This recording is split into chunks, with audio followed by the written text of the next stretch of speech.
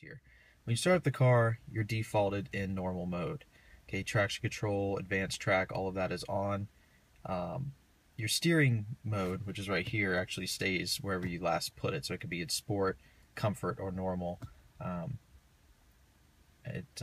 usually keep it in sport, but that stays the same. However, when you start up the car, your mode and your traction control, these two, are going to be set to normal and defaulted with all the traction control on. So, quick refresher. Right? You flip it once, and you're going to go to normal. Right? It just sort of brings up the drive mode. You're still in normal, I should say. So, you click it your second time, and you're in Sport Plus. Third time, you're in track, which says traction control off.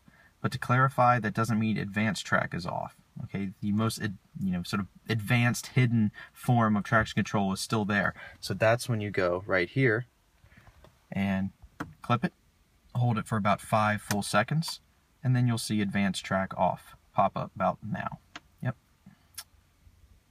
And of course you just tap the traction control button to turn it back on.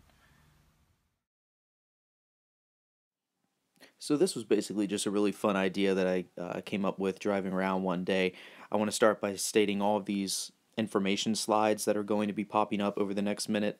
I suggest you pause on them and read them in full as they get into details about what the weather was like that day, if I did all this on the same road surface, and why I launched the way that I did, why I shifted when I did, all of that stuff. And in reference to the voiceover, I just really want to stress that this wasn't done in any sort of attempt to get the best 0 to 60 times that I possibly could. I was just trying to get rid of all the variables to make sure that as close as we basically can get to a science, looking at the driving modes and seeing if they actually affect anything in reference to acceleration.